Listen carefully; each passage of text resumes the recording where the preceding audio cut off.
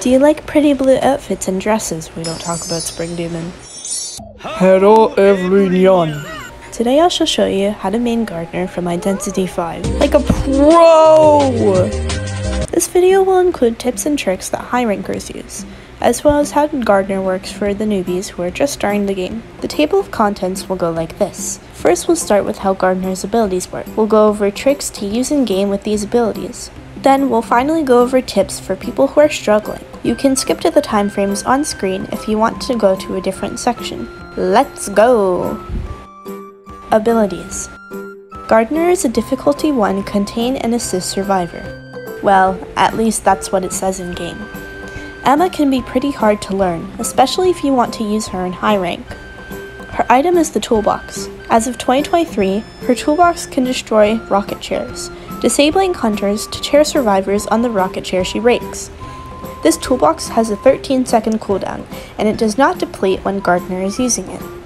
Hunters can fix rocket chairs that the Gardener has dismantled. When you break a rocket chair, you are visible to the hunter for a few seconds. Rocket chairs take around 5 seconds to dismantle. Gardener's second ability is Protection. This ability is only available for her to use. Protection provides a bubble-like shield for the first 50 seconds of the match. Hunters can break the shield by hitting Gardener, but Gardener will not gain any fear. The shield can be recalled after 20 seconds of it disappearing, meaning it has a 28-second cooldown. The shield takes 2 seconds of standing still to recall. When near rocket chairs, Gardener's vaulting speed is increased by 10%, and all rocket chair takeoff speed is decreased by 10%. Gardener can also see the nearest rocket chairs through walls, being able to locate them easily. Tricks. Let's go over start game tricks first. At the start of the game, if a rocket chair is near a cipher, prime break the chair.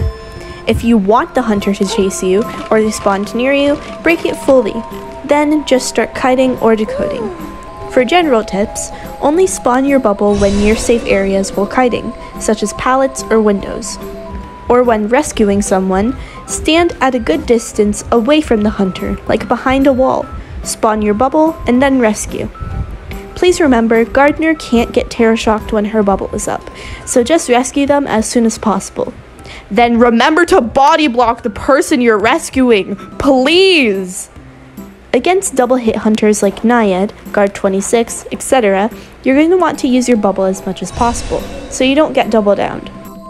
If you want to rescue your teammate while they're ballooned, spawn your bubble and break a chair.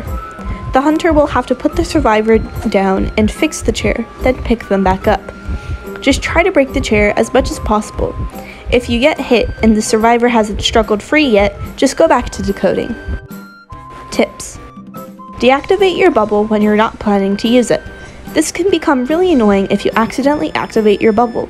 To deactivate it, just click the Hellember icon on screen next to Emma's toolbox. Hunters can also hear your bubble activate, so if you're hiding, the hunter will hear you. Try using a 12-3 or 3-6 persona. Gardener isn't technically a rescuer, but you can make her a rescuer. Bringing Tide is great for rescuing your kiters if they got downed. Use your bubble to transition. Using your bubble to transition is great. If the hunter hits you mid-transition, they receive a hit cooldown so you can transition safely. Even if they don't hit you, you're still safe until you come to your next kiting area. And that's all I know. If you have any more recommendations, put them in the comments and I'll put it all into pinned comment. Thanks for watching, and good luck on your Emma rounds, degenerates.